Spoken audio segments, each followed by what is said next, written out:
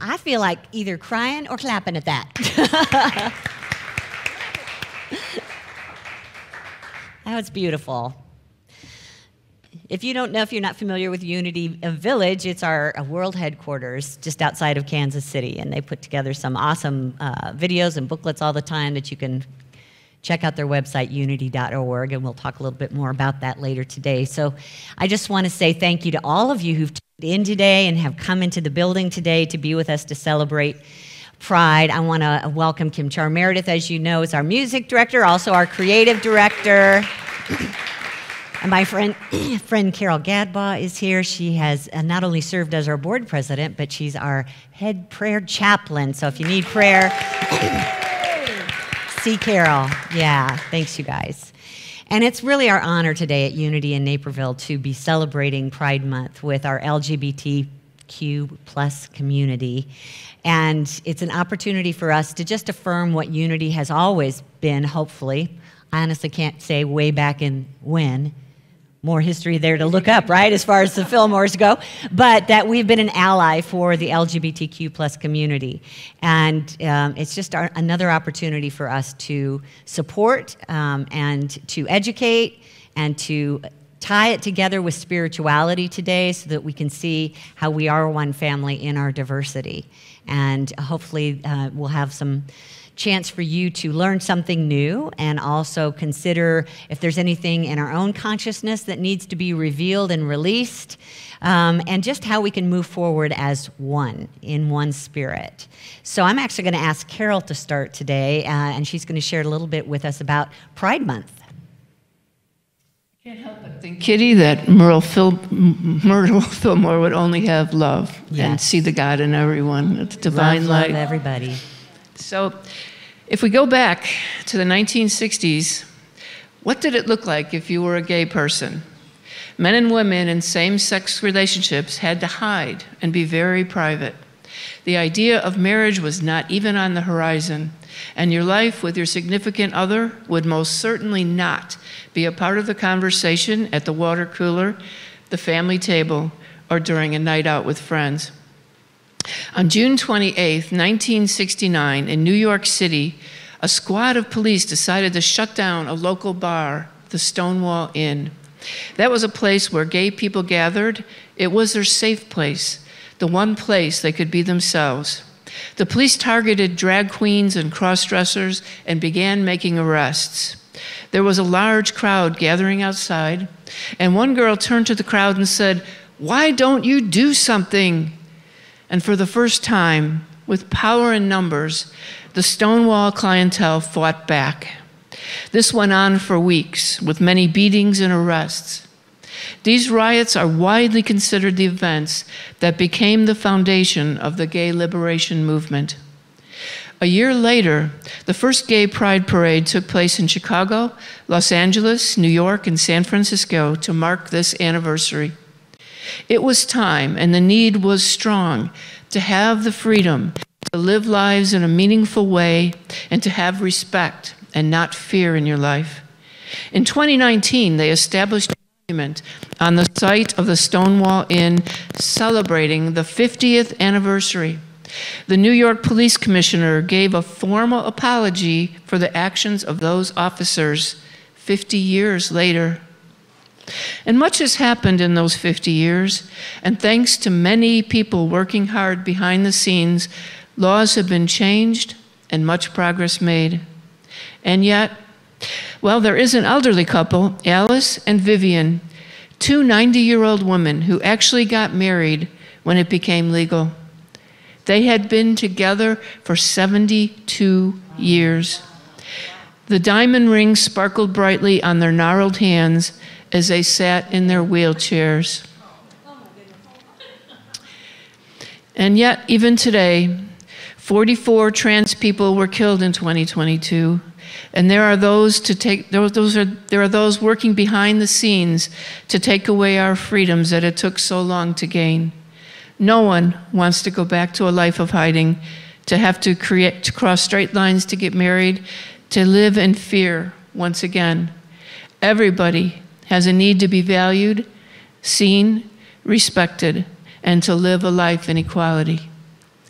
Kim-Char, tell us a little more about these rights. Well, I just want to add to what you were sharing, because we were definitely one of those couples who had to cross state lines. So we, even after Cindy was getting ready to retire, but in order to even qualify for spousal benefits or survivor benefits, we had to be married. Couldn't do it here. So we ended up going to Iowa. So thank goodness Iowa's there. But yeah, I know that's things that a lot of people don't think about in order to just plan and live your life as a family. So these things are important to the day by day and to our hearts, you know? And as we continue looking at Pride this morning, I know there are a lot of things that might feel unfamiliar, hearing about Stonewall perhaps, hearing about friends crossing state lines, and even this acronym that pops up a lot during Pride, LGBTQIA+. Plus. It's like, and you may or may not be familiar with what that is. So we'll just take a minute or so to talk about that and go over those terms that are incorporated into that acronym. So again, go ahead, you can start that, Cindy. The community is big and diverse in and of itself, right? So L stands for lesbian. Those are essentially women with a significant attraction to the same gender, women who are attracted to women. Gay, we use it as a broader term for the entire community, but quite typically it's used talking about men attracted to men. Bisexual are those who are attracted to more than one sex or gender. By the way, not necessarily at the same time. And okay, get that in. Transgendered is an umbrella term that we have for those whose gender expression is not congruent with the sex assigned at birth. Queer is, you know what? It's often been used as a derogatory term, but we've reclaimed it, right? And said, this is who we are, and a lot of times it's used in a political context. Intersex, those born with reproductive or sexual anatomy that doesn't fit the sex binary of male or female. There's asexual, that's the A, and there's those with no sexual attraction at all. That doesn't mean they're not in loving relationships or anything, but it's not their thing, asexual. And then there's the plus, because it goes on and on and on. Because as the community has organized and grown, it's being conscious about being more inclusive in and of itself, right? And I'm going to briefly stop and go back to transgendered, and maybe you can interject here. Yes. Because that doesn't have to do with sexual orientation necessarily, right? There we go. So Thank you. let's talk about transgender just briefly. Yes. So imagine being born in a body that we classify as female, but within your being, you identify as male. That's an example of a transgender person. So don't assume just by looking at them that this is a she or a he. What we want to do at this point is get familiar with the pronouns. And this has become acceptable now for us to be able to ask someone, what pronoun should I use for you? So I don't know, how many of you are on Zoom? Anybody out there on Zoom? Occasionally now you will see people putting their name at the bottom of their picture that they're speaking from, but they're also putting in parentheses their pronouns. So think about that the next time that you're in some kind of a gathering, especially people that you haven't met yet. And actually, we're going to give you a chance to do this here in the room today, because you don't know each other that well. This is a good, safe place for you to practice that. What pronouns should I use for you? And you should know your own pronouns. So if you present in your identity as female, then you might say she or hers, or her. And if you're male, it might be he or him or his. And there are those who don't really relate to the binary. They might be referred to as non-binary as far as their identification goes, and they would prefer to be called they or them. Look it up in Shakespeare. He used the word they to refer to individuals. So it's been around for a while. We just need to get used to doing it, because my heart's desire is to normalize the sexual orientation spectrum. Normalize the entire spectrum. In our generation, my generation, we are starting to see that it's a broad spectrum of diversity. And we probably won't get to all the descriptions here today. But there is a spectrum. It's not one right way. And so this is an opportunity for us to start to realize whatever is right for you, that your heart feels is true for you, is true, and it deserves respect. So do you want to talk a little bit about how this diversity, this rainbow that we're used to seeing in Pride Month, how it has expressed itself? Yes, but before we do that, were we going to do an exercise with the he, her thing? Because at the end, I have to say that's not always easy for me because someone says they, their, and I get confused. They, theirs. But that's just because I'm not used to it, right? I'm not familiar with it. But right. we will go practice, through that later.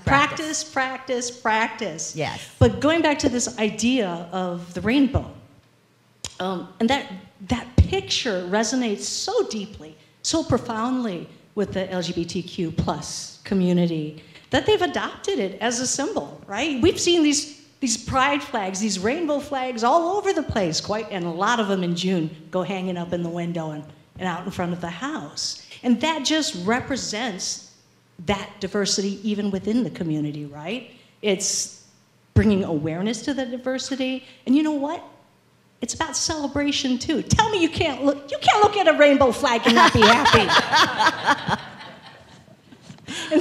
And that flag, even as the community has grown and evolved, the flag has evolved too. You see that insert flag there? They added this chevron, this triangular thing, to be more inclusive even. If you'll notice the colors of black and brown, that's to kind of bring attention and recognize the marginalized people of color within our community. If you look at the pink, blue, and the white, that's to bring attention to our transgendered community members. So yeah, we're ever evolving, but you know what? Always colorful, for sure, right? Always colorful. But we're going to consider this idea of this symbol of the rainbow a lot more this morning. Carol? And can I just interrupt for a minute? Yeah. How many of you have walked in our front door and seen a rainbow flag decal in the window? Oh, yes. Yes. Okay. You want to talk about that? Yeah, I actually put a slide up there because, you know, there's an organization called Naperpride, naperpride.org. Their website is there. And they created a decal. Do you like that? And they incorporated the N for Naperville, but they took all those colors of the pride flag and incorporated that. And the reason it's in our window is because it indicates this is a safe place. That's right. This is a welcoming place. So keep your eyes open for that. I know it's a sticky decal, and it actually fell off once, and someone turned it upside down and with the U. It looks like it was unity. But no, it should be the other way around to let our friends in Naperville know this is a safe place. So, although hanging upside down, it works too. it works that way too. Yeah, there you go. Oh, there's so much equation. Never mind. Don't get me started. Okay, I could go on that one for a whole message. And so we've all had the wonderful experience on a cloudy, thunderstormy day, and we're outside, and all of a sudden the sun breaks through and it shines its bright light into the rain, and the rain creates a prism that diffracts that light so that we have the wonderful experience of seeing a beautiful rainbow in the sky. And that is a miracle of seeing that natural, whole, pure light of the sun turning into the refraction and the colors expressed in our rainbow. And rainbows, it isn't much of a leap to go from into the metaphysical meaning behind a rainbow, since experiencing one is such a metaphysical experience for many people. The divine light of God is undifferentiated. So I say again, the divine light of God is undifferentiated, pure white light. The divine light shines upon everyone equally as one light flowing to all. And from the one light comes many colors, which is the infinite expression of spirit. The experience of colors happens through our own prism of perception, which allows us to see the unique colors in the way that each is creating our own pattern in the colorful tapestry that is life. The prism that we see through allows us to see beauty and diversity. The one light shining upon us all equally is always there, flowing through that prism and taking us back to the oneness and the unity, which is at the center of our being. Our purpose as spiritual beings is to be aware of our own color and to appreciate the expression of all the colors expressed around us. I'm orange. I'm orange. Oh, sorry. I'm Good blue. And to appreciate the variety. What would we be without orange? That's right. Or teal. I personally am a fan of teal. So, ushers, can you come forward?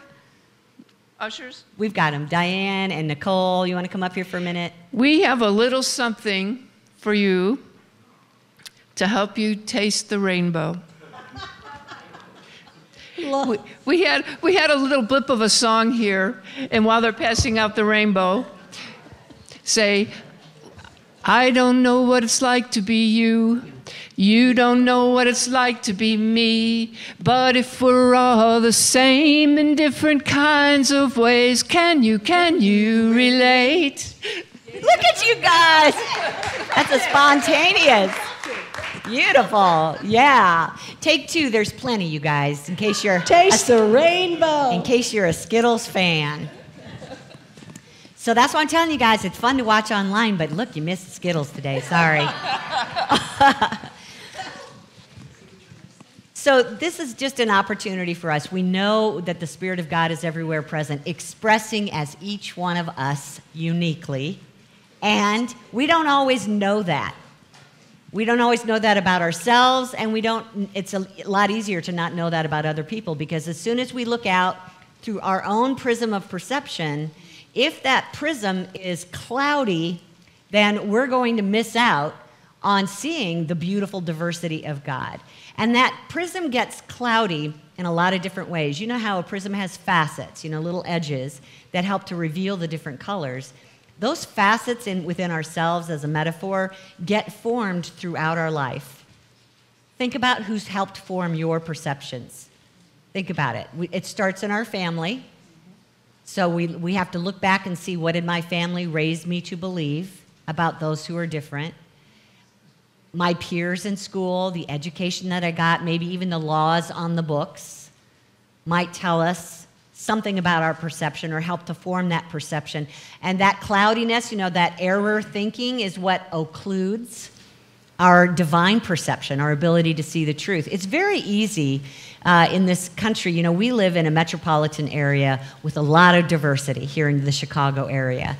I was raised in Peoria, not a very big town. I spent some time in my life living in Brookings, Oregon, an even smaller town of about 2,000 people. And I'm not going to assume that every small town is like this, but you have a harder chance living in smaller cities where the diversity, you're limited to the number of people that are there in town. And anyone who's different learns how to hide that if possible. And so that's where it gets started early in our age. If we're living in an area that doesn't have a variety, then we just let our parents and our experiences tell us that there's only one way to be. And on the sexual orientation spectrum, we think straight is the only way to be.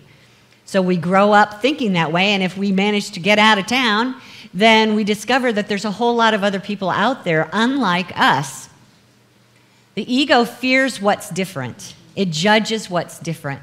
And so this is an opportunity for us to check in and just see, where did I come from? What did I carry with me? And what is real? And right here in front of me, we cannot deny what is real. And right here in front of us, we can only question our view of that. So let's just check in and see if our prism of perception actually becomes a prison for us. And I think this is why Jesus said what he said in the book of Matthew chapter 6 up here on the screen. He said that the eye, the perception, is the lamp of the body. If your eye is healthy, your whole body will be full of light. But if your eye is unhealthy, your whole body will be full of darkness. If then the light within you is darkness, how great is that darkness? What are we missing? How much of God's infinite goodness and potential are we missing if our prism is a prison, if it's cloudy? So our work here is to really clean up that prism so that we can see more clearly. I think, was it Carol that brought to our attention the William Blake quote? Yes. Yes, up here on the screen. I love this. If the doors of perception were cleansed, everything would appear to man as it is. Infinite. Infinite. So we have some work to do to polish our prism, to teach our ego that it needs to take a backseat to our higher sense, our higher self, the Christ within, the God within, that sees clearly and is the expression of all these unique, diverse beings on the planet. We have to go in and search for that unconscious bias within ourselves, and we have to become aware that there is a problem. If not around the world, then definitely in our country, of what needs to be revealed, and that we get educated about it, about what's real, which is why we're doing what we're doing here at Unity on this Sunday morning, is giving us a chance to open up that lens and see more clearly. Can I interject something there Please. too? Because, and it's okay if it's taken some time for us to even be aware of our own unconscious bias, or what we've learned, or what we've been taught. You know, it makes me think, like sometimes I'll walk around all day, and I've got my glasses on, and then I'm not seeing clearly, and it's like, because I have a tendency to handle a lot and touch it, do this with my fingers. But then when I stop and I get the little cloth and I clean it, boy, I see a lot more clearly, and I hadn't realized, boy, that was not clear earlier. So to me, it feels like the same thing, this idea of, once we become conscious, I'm not seeing clearly, are we willing to kind of take that polishing cloth and do what needs to be done so we can rectify our own vision, our sight? And that's what I guess this polishing the prism idea is. I think any good therapist would tell us the first step is becoming aware of what's going on within yourself. Yeah, and that's what our perception is an awareness of what we believe, what's of truth, of spirit, and what needs to be released and let go. So, my darlings from Unity in Naperville, I'm going to remind you of something that we did together. You may not have been here at the time, but early on in our inception, we established values for our congregation. And two of them I want to point out to you today, one of which is the value of open-mindedness. So this open-mindedness we defined it. We defined what it is. We talked about how or why it is a value to us. One of the things we talked about is that it's our willingness to entertain new ideas, to be willing to look with a broader vision. That's what open-mindedness is. It's about supporting our spiritual growth by seeing and experiencing our own divine wholeness and assuming that all those we look at are also whole. And that's another one of our values we'll talk about in a minute. But when we use our power of, or our value of open-mindedness, we are opening to the spirit present in all of us, expressing uniquely. So up here on, next screen there. The challenging of beliefs. That's one of the ways that this congregation has chosen to express it. To challenge our beliefs through a variety of ideas that support spiritual growth, and to offer alternative perspectives as we explore spiritual principles. And this final slide here is our affirmation of open-mindedness. So I'm going to ask you to say it together with me. I am flexible when presented with new or uncomfortable ideas. I listen and consider the possibilities from different perspectives. I respect the opinions of others. Great. And the other one today that we want to focus on is our value of wholeness, which is basically accepting the fact that we are all whole to begin with, because we are all spiritual beings. So we are all perfect and complete as we are before we ever came into the body. And that wholeness is something that gives us a sense of oneness with each other. There's only one presence here, right? And also that it's an opportunity for us to reveal that wholeness by revealing our divine potential from within out. So let's make this affirmation for our wholeness together. I participate in consciousness expanding activities such as inward exploration, study, and discussion. I view everything as a growth opportunity, and I live the truth that I know. So thank you for choosing those values and just reminding you this is an opportunity to express them. I live the truth that I know. I live the truth that I know. And as we each live that truth of who we are and what we are, that, we sang the song earlier, that is bringing heaven down. Yeah. Down right here into our experience as we live our truth. So as we support the LGBTQ plus community as an ally, we hear that word a lot, right? We are bringing heaven down. And being an ally means to, a blanket way of putting it, is just showing unconditional kindness. You know, I'm not sure, maybe Parker, you have your t-shirt on today. He has this t-shirt that, I just love it. It just says, be kind.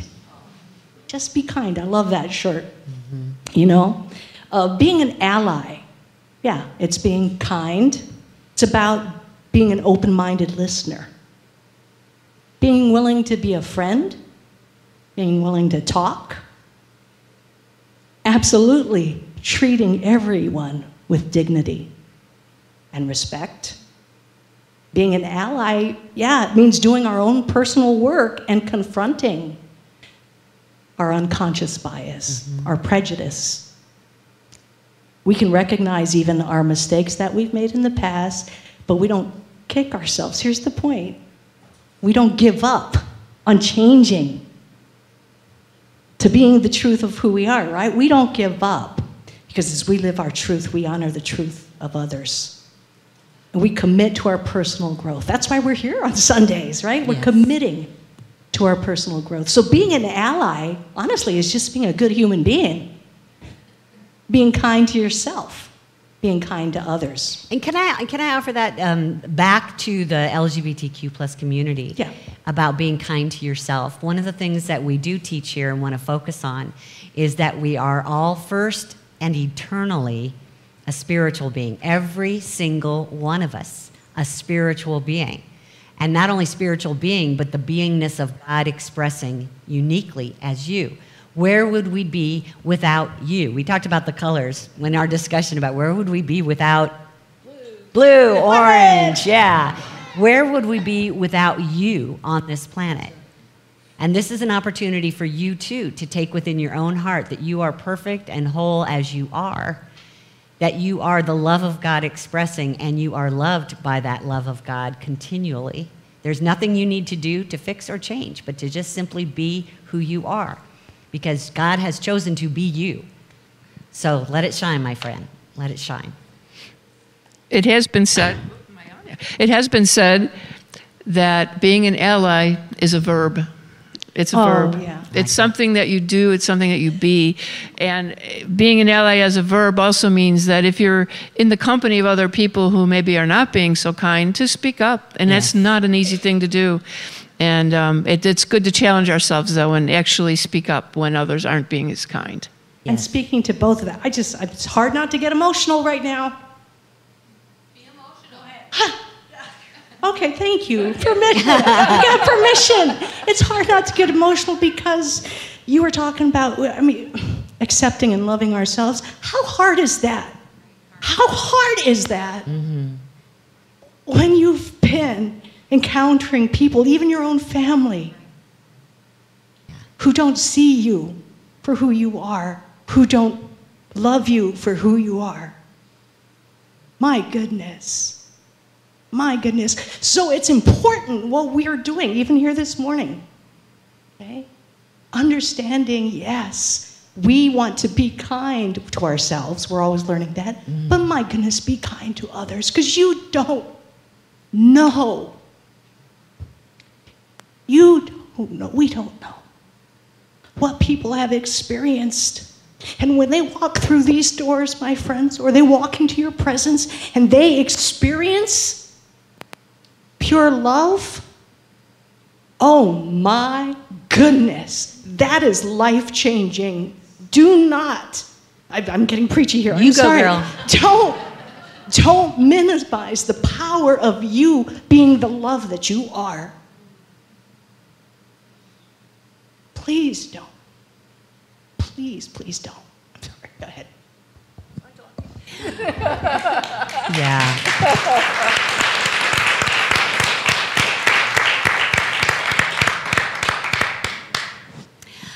Let me just be present.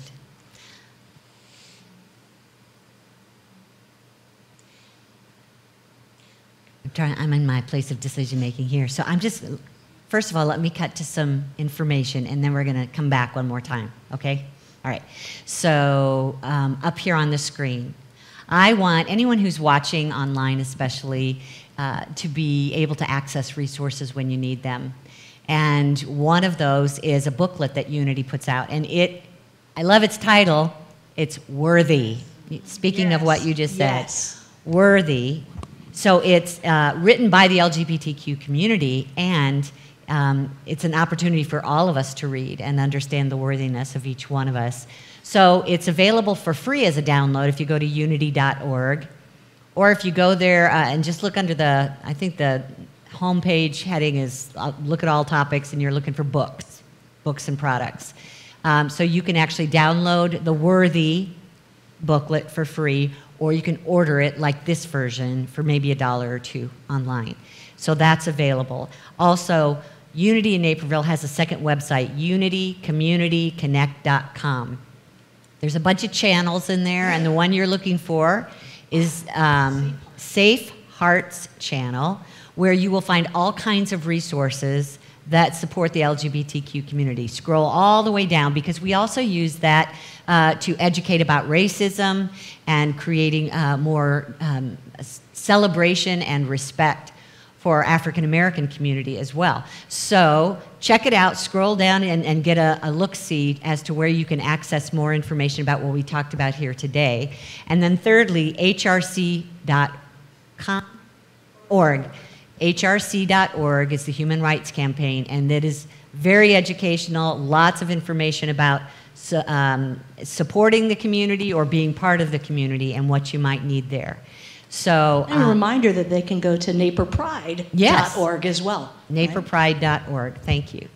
Anything you guys want to say in closing? Yes, absolutely. Okay.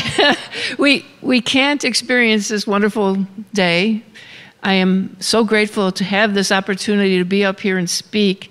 But when you speak of being an ally, there's one other thing that I wanted to say, and that is sometimes for people like myself who have lived in those 50 years and who is very used to hiding, it is sometimes a little difficult to be out. Sometimes it's a little different. So you have to realize that no matter what somebody's showing from the outside or what, be kind, but be tender with people's hearts, because we don't always know. And it has said in the ally information that look up your own information, do your own research. Don't expect someone to educate you, in the community. Look it up. There's a wealth of information. I enjoyed doing the service and looking up the history myself. It brought back a lot of feelings, didn't it? It really did. And so most importantly, what I want to say is I am so grateful for each and every one of you, for your hearts, for being able to be here, to express in this community, to feel welcomed, to feel your open arms, and to feel your open hearts. It's beyond expression, it really is, of my gratitude for what it means, and for Rev Kitty, and for the openness in this community, and what it means to me to be able to be here and express. Thank you, Carol. And I'm going to double down on that gratitude piece with you. I'm going to double down on it. I'm so grateful. I'm grateful for our community. I really am. Everyone has a story, gay or straight. I get that. But I do know that part of my story was being invited to not be part of a particular spiritual community when I came out. And so I didn't go anywhere for like 10 years. And finally, I was led here to Unity Naperville. And I just remember feeling, as I walked through the doors, love, and warmth. And I knew I was exactly where I needed to be. And I'm still here. Thank God. Because this is exactly where I need to be. Spirit said, go find community, because this is part of your healing. And I'm like fighting it. I'm like, no, I was burnt. And so there are part of the LGBTQ They're burned. They don't want to hear about your church. They don't want to hear about your religion. But boy, the change and the difference that we can make when we love people who walk through that door. You loved me when I walked through that door. And I am not the same. We will love everyone who walks through that door, and they will not be the same. And I am grateful for that. I'm grateful for you, Reverend Kitty. Love you too. I'm grateful for you, Carol, each and every one of you, because you make a difference. I know my heart is safe here. And boy, I have a deep desire that other people would know. Yes. Other people would know that their heart is safe here as well. So thank you so much. Yeah. Can we give some love to Carol and Kim-Char for their help today?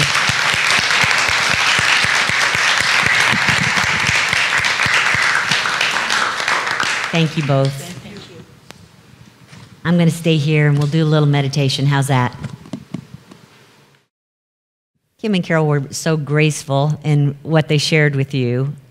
They exude grace, and they're a big part of my heart, big part of my heart.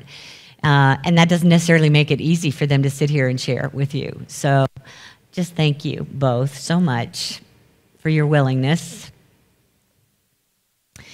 And, you know, we've got work to do yet, right? We've got a ways to go yet. Thank you for being willing to be here today, to be watching online. Hopefully you're sharing this with others because there's work to do.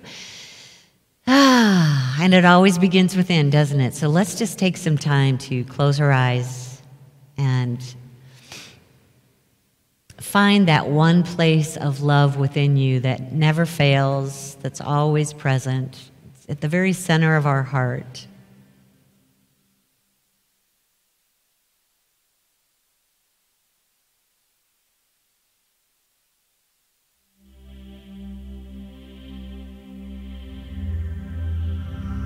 We imagine that heart space as a doorway that's opening as we look at it in our mind's eye.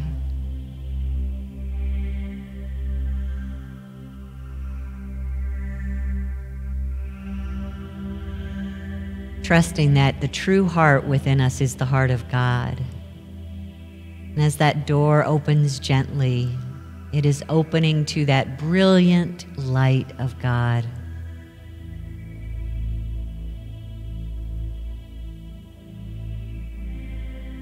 We know that light as our own being, that outside of this body, we are that light, pure and perfect. And so we feel our entire body allowing that light to spread through it, to lift us up, to heal us, to soothe the hurt. Take a moment to simply see that in your mind's eye. You are a being of light, living temporarily in this human body.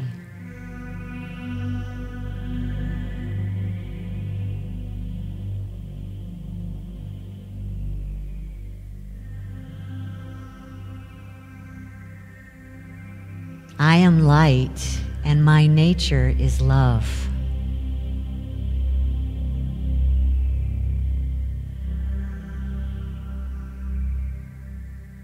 I feel that loving presence that I am.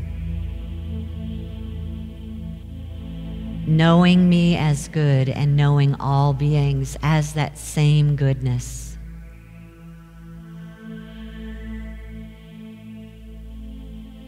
And in my mind's eye, as I look out beyond my body and imagine the beings in this room, also beings of light, that as I send my love in their direction, my vision becomes a prism of color and vibrancy.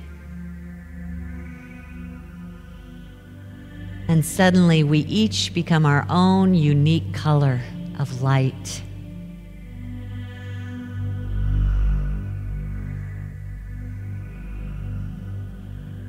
And that vision extends beyond this room out into all humankind. We imagine 7+ billion people around the world expressing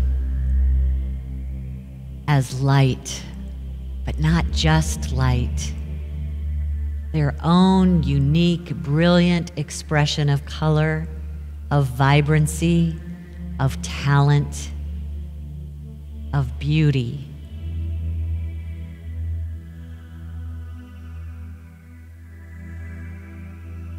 Our heart is open to every one of those facets of the prism that are shining their own unique light and being their own unique self. We're sending love to them and receiving love from them. We have bypassed the ego now, and we are simply God, seeing, being, loving.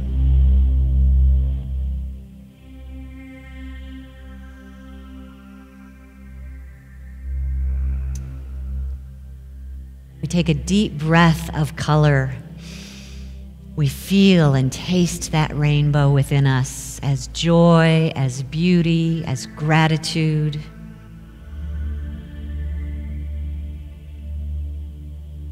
And know that this variety, this creativity is always present. We allow this moment in time to become a time to renew our commitment to love and allow.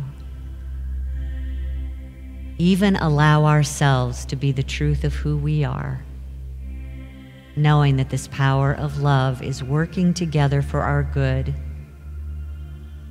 as we celebrate the truth that we are.